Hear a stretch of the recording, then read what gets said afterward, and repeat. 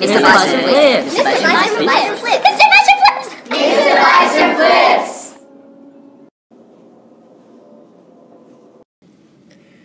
This video is going to explore Act 2, Scene 2 of Measure for Measure. It's quite a long scene, so I have broken it into 2 videos, just for the sake of YouTube management. But it's quite interesting, this scene. It's interesting thematically because it explores the ideas of Christian morality and what's right and what's wrong in the eyes of God. It's interesting from, well, I guess another theme that's explored is that idea of the rights of the ruler and how to sanction or how to enforce law in order to manage a community. But it's also interesting theatrically in the way that it's set up. So essentially we're dealing with first Provost and then Isabella coming to plead with Angelo for Claudius's life. But at the same time, there's people on the sidelines kind of cheering her on. So initially, obviously she's brought there by Lucio. So Lucio does comment initially about her success and what strategies to take, initially allowed to her, but then as asides just to himself.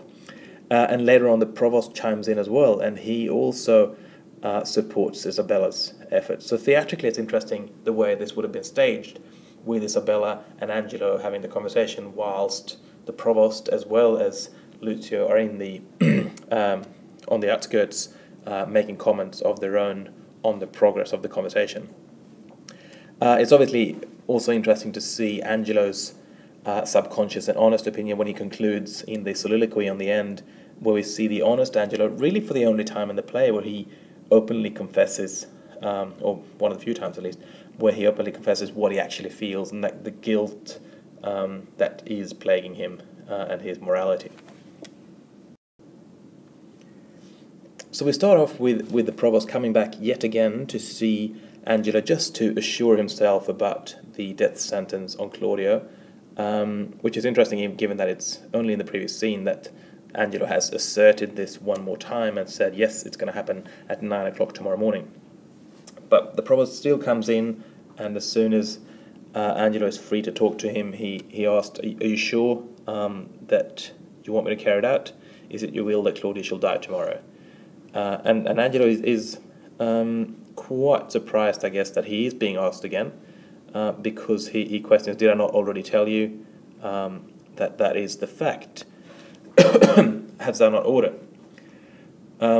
But the Provost just wants to make sure, I don't want to be too rash, because it has happened in the past that after the execution that people have repented or changed their minds. And he's hoping, obviously against hope, that Angelo will have changed his mind.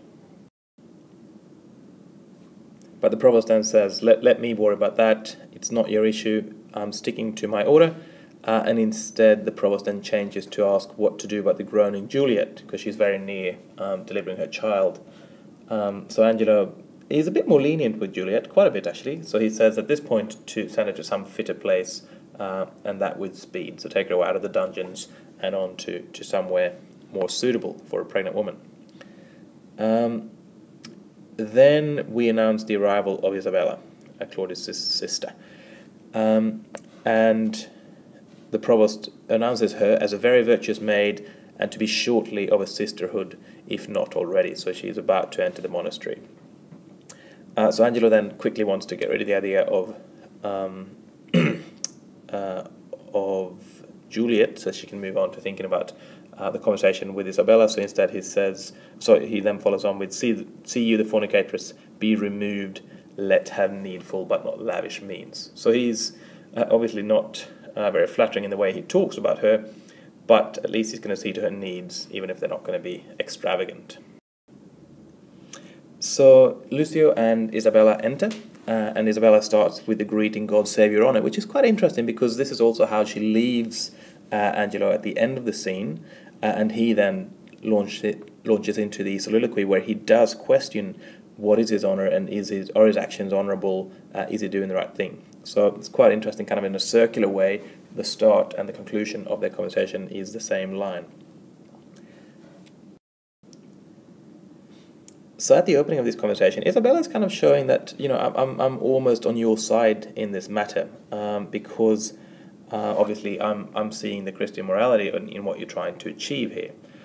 So I am at war twixt will and will not. So it's kind of two forces within me. On the one hand, I'm my brother's sister, but on the other hand, I am pledged to the monastery, and I need to look after the interest of God.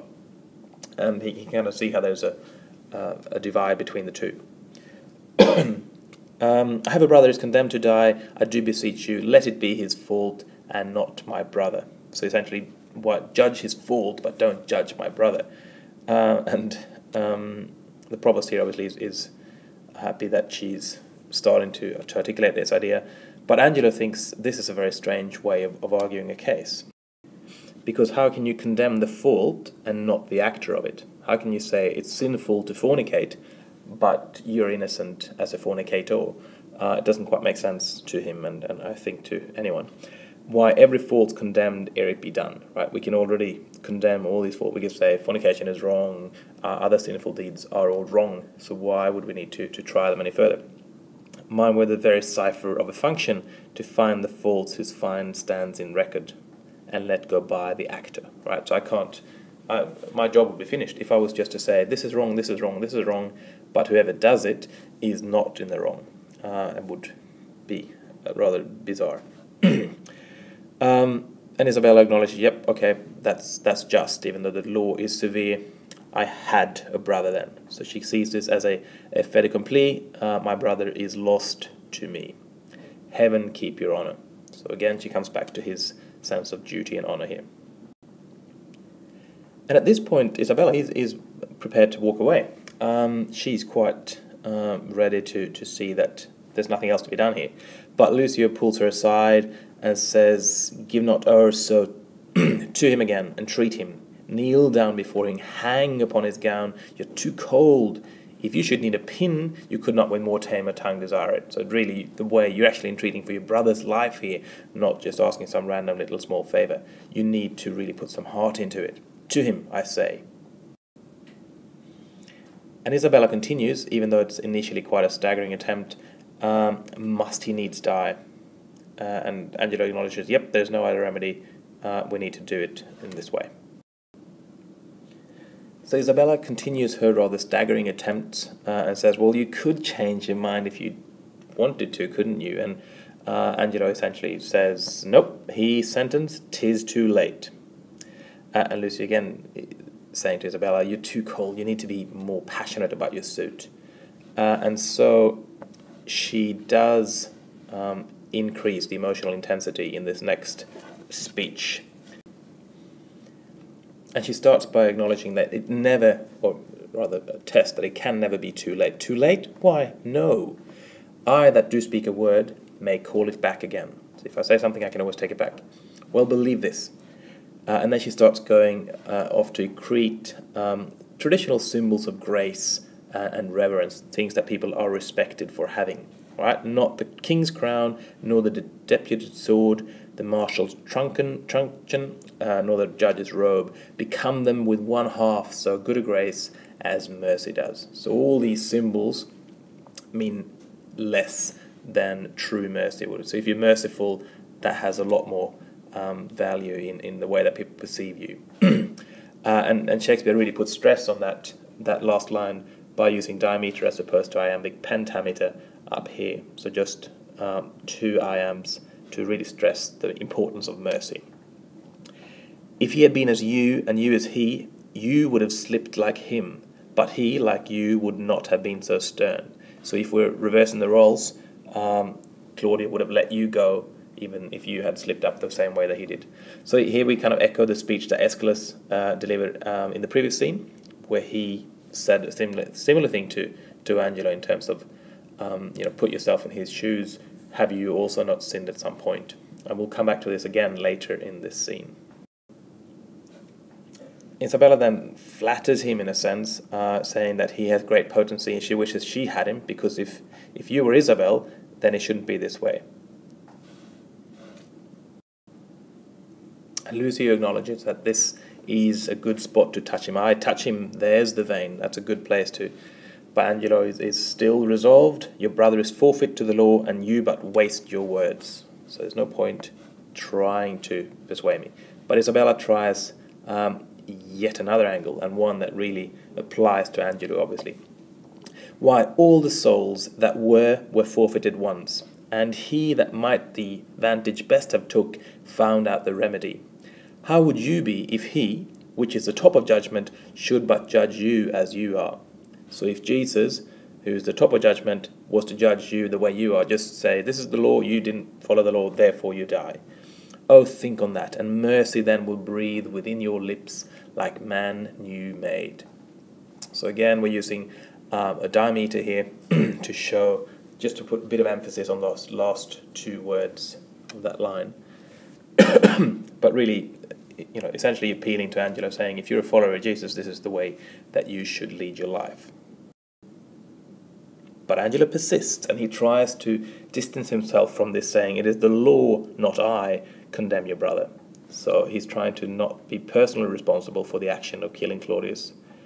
Were he my kinsman brother or my son, it would be thus with him. He must die tomorrow. And this is news to Isabella. She didn't know before, and we see that in the exclamations and the emotive of surprise that she shows in the short phrases in the next speech. Tomorrow? Oh, that's sudden. Spare him, right? A lot of emotion there to show that honest surprise.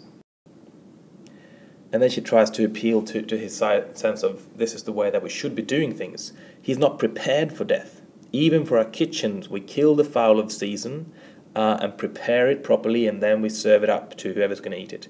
Now you taking a dish that's not in season, i.e. Claudio, who's not ready for this, and you're not going to let him prepare properly for his death by doing all the proper rites, and thereby you're serving up a dish to God that you wouldn't serve up to your friends or your servants even. So she, again, tried to get at him in terms of his religion. And Lucius saying, yep, that's well said, now you're touching him where he's really vulnerable.